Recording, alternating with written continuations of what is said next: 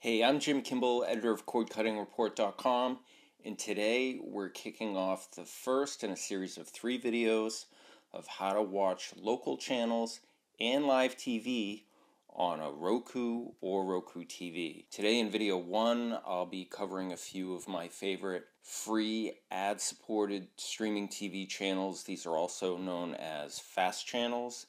They can bring either live or on-demand feeds of some local channels in your area.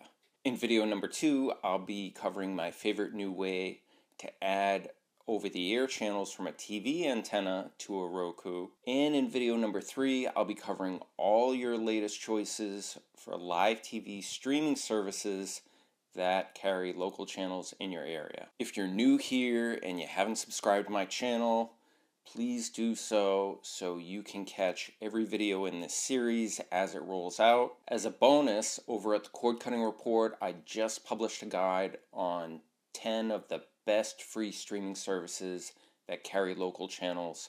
I hope you head over there and check it out. For now, let's jump into 4 of my favorite options that you can start using right away. The PBS Video app now streams local live PBS stations for free without a subscription.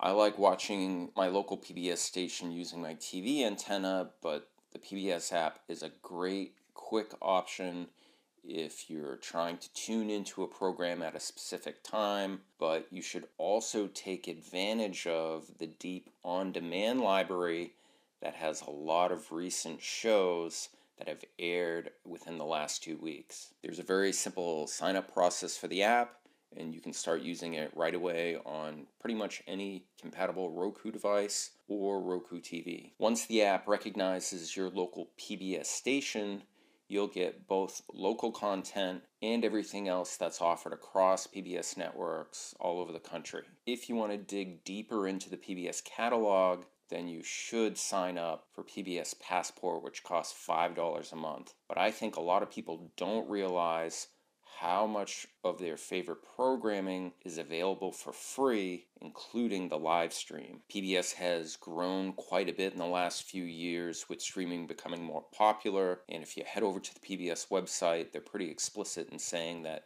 they make most of their content available for 2 weeks for free before it goes behind the paywall of PBS Passport. Another source for PBS stations across the U.S. is the Local Now app, but what I use the Local Now app for more than anything is its great, quick local weather forecasts that come directly from the Weather Channel. This app is part of the Allen Media Group, which owns the Weather Channel, so you can quickly get a weather forecast. If you head over to the My City tab, you can see feeds for some of the local channel options. And this local channel lineup will vary depending on where you live in the US. I think Local Now is proving to be a really unique resource, especially since we seem to be in an era where the cost of subscription streaming services are going up every year. If you just got rid of cable and you miss seeing that local news station, then the NewsOn app is a really great resource for you. This app was put together by a conglomerate of local NBC, ABC, CBS station owners from across America, and basically it offers nationwide access to almost every local news broadcast in America. This live and ad-supported streaming service has coverage from 258 local TV stations from across the country. These stations cover 137 TV markets and 91%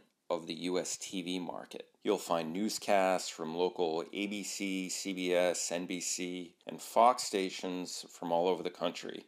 NewsOn is pretty unique because it doesn't geo-block any of its content. You could be living in California, and if you want to watch local news in Boston, you can do so without needing access to a local channel. Its video quality is on par with any subscription streaming service, and I think it's just a great resource to have on your Roku.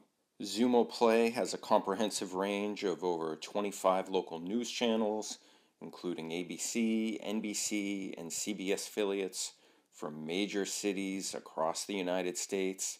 Xumo Play does not require you to create an account. It has 300 free ad-supported streaming TV channels, including classic TV.